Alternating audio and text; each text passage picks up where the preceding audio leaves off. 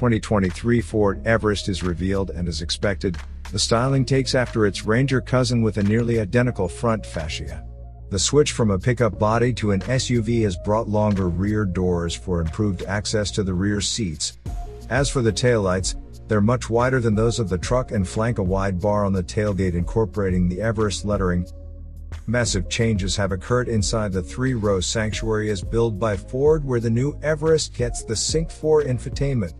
The portrait-oriented touchscreen measures 10.1 inches on the lesser trim levels and is bumped to a 12-inch diagonal for the more expensive models. It's the same story with the digital instrument cluster, with 8 and 12.3-inch sizes depending on the version. The engine lineup includes the usual suspects, with a turbodiesel 3.0-liter V6 positioned at the top. Depending on the market, the revamped Everest will be offered with a smaller 2.0-liter diesel equipped with 1 or 2 turbochargers. If oil burners are not your cup of tea, the body-on-frame SUV will also be offered from 2023 with the familiar 2.3-liter EcoBoost gasoline unit. Depending on the engine, these work with either a 6-speed manual or a 10-speed automatic.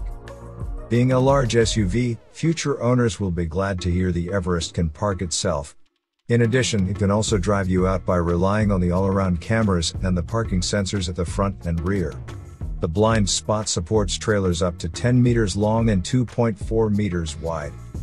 Going on sale later this year, the rear-wheel drive-based Ford Everest will be offered in Sport, Titanium, and Platinum trim levels, with additional versions planned depending on the region.